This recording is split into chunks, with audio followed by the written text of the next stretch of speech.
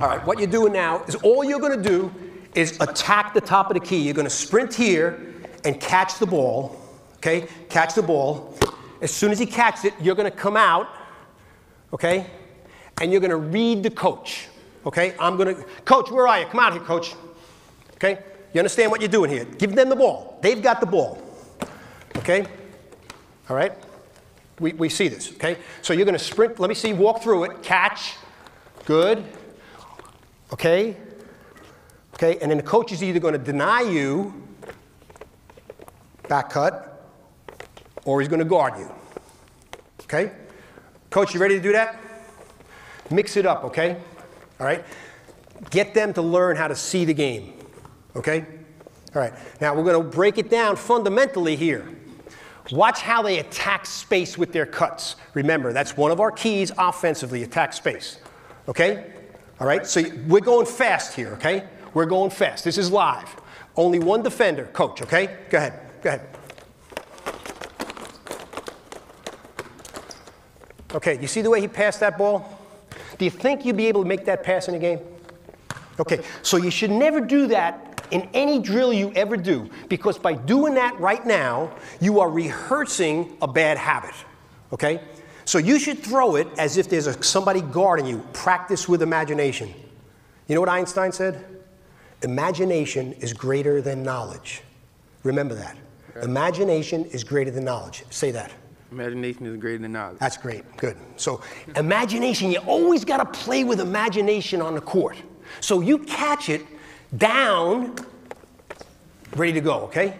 Now, why do you want to catch the ball down? Well, if you catch the ball up, let me see your shooting motion if you catch it up. You're standing up, catch it up. Now shoot. Shoot? Yeah. No, a regular shot, okay? Okay, you're coming up there and you're going to catch, shoot, okay? You ready? You ready to catch, shoot? Good. All right, now catch it down. Be in a down position. Good. Which do you think was quicker, the first or the second? Clearly the second, because he was down. Okay? So when you catch the ball down, your first move is up. Whereas if you catch it up, your first move is down and then up. And remember, if it's a game of space, you got to get that space, so time is really important. Okay? So you're coming as if you're going to shoot it. What blows my mind about my players is they go through robotic movements. They come up and they catch a ball to make another pass. They're so unselfish, they catch it like they're going to pass. I want my guys coming off every cut, every screen, ready to shoot the basketball. Because if you come off ready to shoot the basketball, come on up ready to shoot, then me as a defender, I've got to respect that. So immediately, you are slapping me around.